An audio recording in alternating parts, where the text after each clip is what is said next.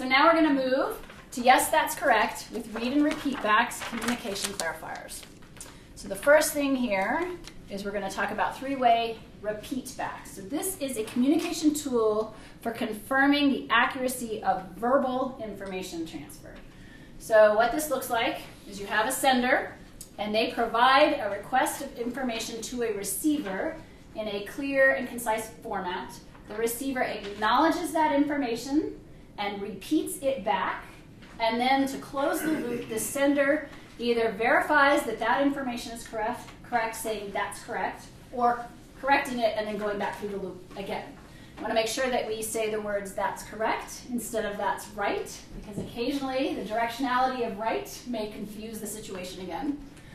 But this is really important. I think this is one of the things that we really should start doing a lot more of. We should be doing this numerous times a day in our work at the hospital. And I think starting to get to this point to do that, it's a little bit awkward when the sender is probably not necessarily used to having us get ready to repeat that back. And so sometimes it's helpful to say, let me repeat that back, rather than just suddenly doing it and catching them off guard. And then, like I said, it's important to close that loop and say, yes, that's correct. So here is a video. The leaders of the quality movement tell us that communication is a major component of almost every serious system failure. The following clip captures the essence of some of the challenges we face. Watch out!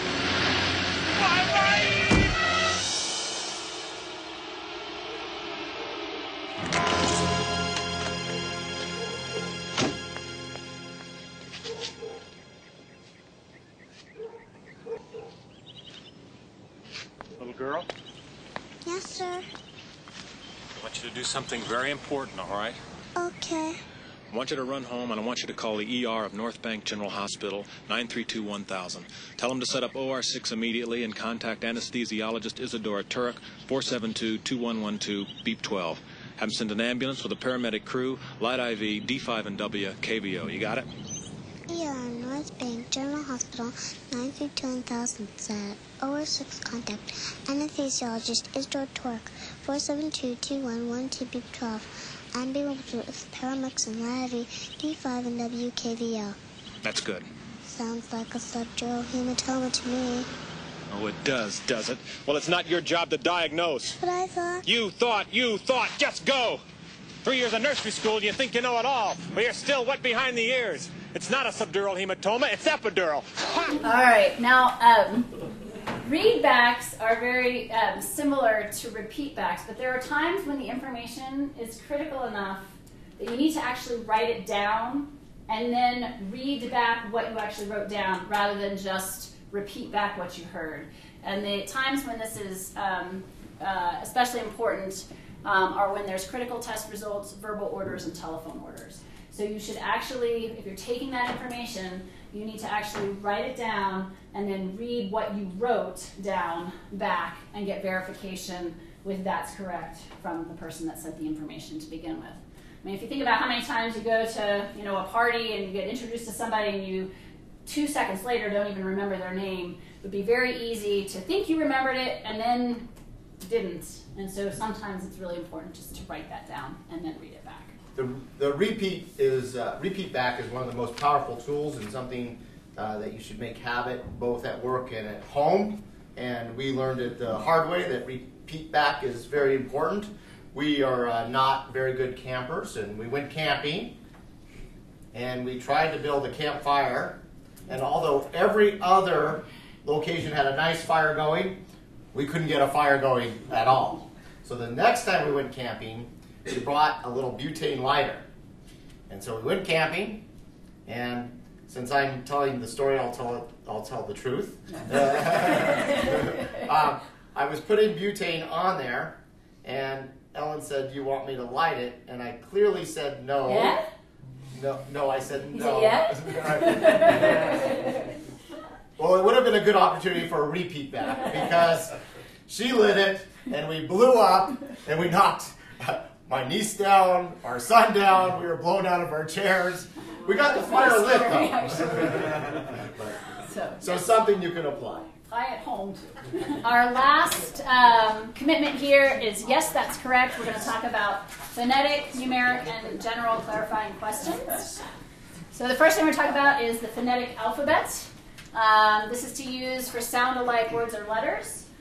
This is one particular type of phonetic alphabet. There are more than one. This in particular is the one used by the aviation industry, nuclear power, telecommunications. And it's important, you don't have to necessarily use a standard alphabet, but if you're not going to use a standard phonetic alphabet, you should think about what you're going to use instead, because you could find yourself in a situation where suddenly you say F as in phone or Z as in xylophone, and that obviously is going to make things a little bit more confusing. And you don't necessarily need to spell the entire word out phonetically. In all cases, you just want to spell the parts that could be confused. So neurology consult to room 405, that's neurology with an N as in November, or code blue in room 330B, that's B as in Bravo. Numeric clarification, so there are certain numbers that sound alike, particularly some of the teens and their corresponding tens.